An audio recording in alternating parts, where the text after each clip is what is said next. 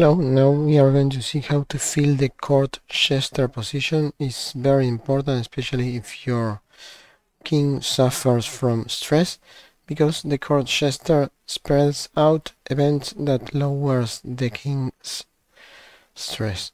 So the good characteristic of a Court Jester are diplomacy, 2.5 points per diplomacy level, athletic, poet, Gregarious plus 20, Shrewd plus 20, and stubborn plus 20. It's very hard to get them all, so we are going to focus only in stubborn and Gregarious that are quite common. Shrewd is very uncommon, so we are going to disregard this.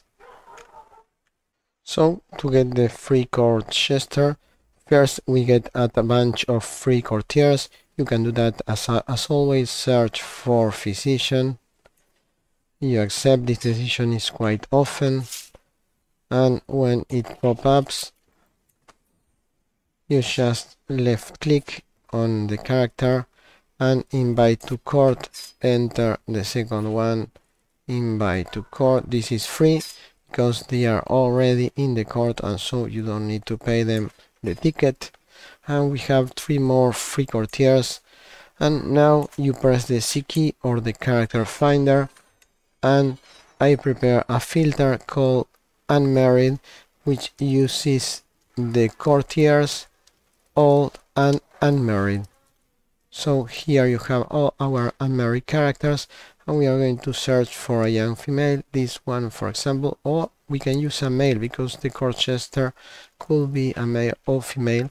So let's try with this one, and we find an spouse. We are going to apply here a filter, and we are searching for a stubborn that is quite common. Gregarious is quite common too. Gregarious. We are not going to look for Shred, Poet or Athletic because they are kind of a bit hard, but we are going to sort by diplomacy. And here we have our candidate. We are going to select him and now choose matrilineal marriage, and we are going to accept. So let's unpause.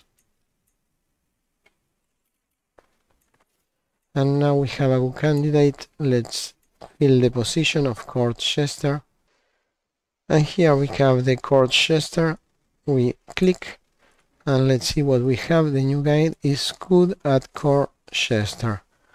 You can keep finding using female or male. Maybe we have a female that is even better, but good or excellent are okay.